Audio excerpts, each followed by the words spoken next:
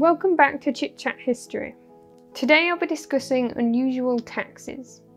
People have been taxed for centuries. We aren't here to debate taxation, but I am here to discuss some of the bizarre things that people used to be taxed for. I've worked as a historic interpreter in a heritage house, and by far my favourite facts were all the weird ways that you could be taxed just based on your home. One of my favourite is the window tax. Coming into effect in England in 1696, this tax was literally that, a tax on windows.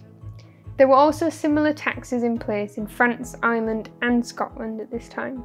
The tax was imposed on houses with more than 10 windows.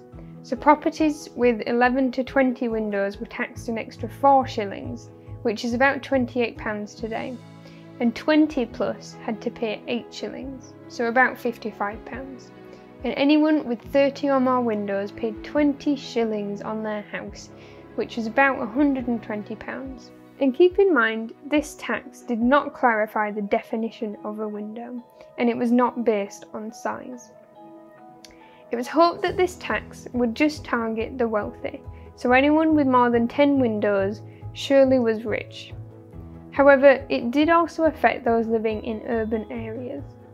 The poor would often subdivide larger tenement buildings, and this was still classified as one dwelling, and therefore landlords had to pay up for the windows.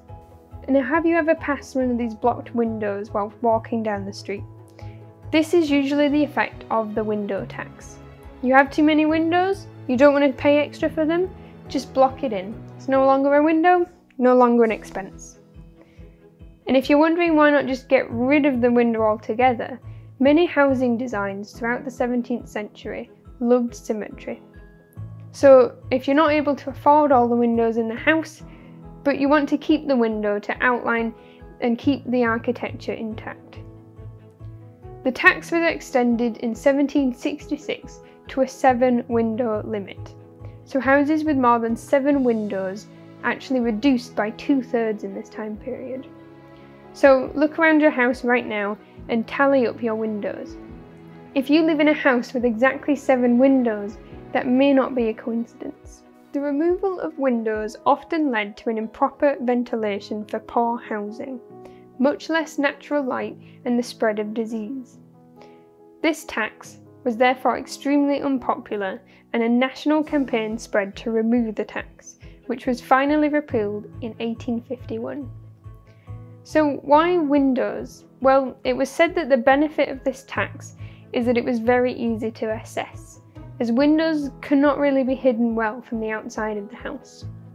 So let's count this one for example. A Georgian period home like this, with at least that many windows just on the back side of the home. Well, that would have been a lot of extra money. Now, windows can let light in, which was seen as evidence of wealth. Only the biggest manor homes and stately houses could afford to have this much light and this many windows. So the very fact that the tax was meant to target the rich is because it was presumed that only the wealthy would have 10 or more windows. Now, windows equal wealth, and many houses in this period specifically have as many windows in the front of the house, so that all your neighbours and guests would presume that you have a lot of wealth, even if they never get to see the back of your house, which actually doesn't have any windows. This can be seen today. In all of these modern homes, all have something in common. Can you guess what it is? So that is the window tax. Now, next time you spot one of these really odd looking blocked up windows, you know why.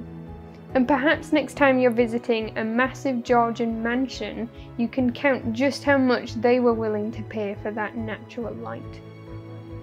Drop a comment below for any other unusual taxes you want me to talk about next, and trust me, there are quite a few of them. As always, my sources are down below in the description if you want to do some more digging into this topic. Thanks for watching.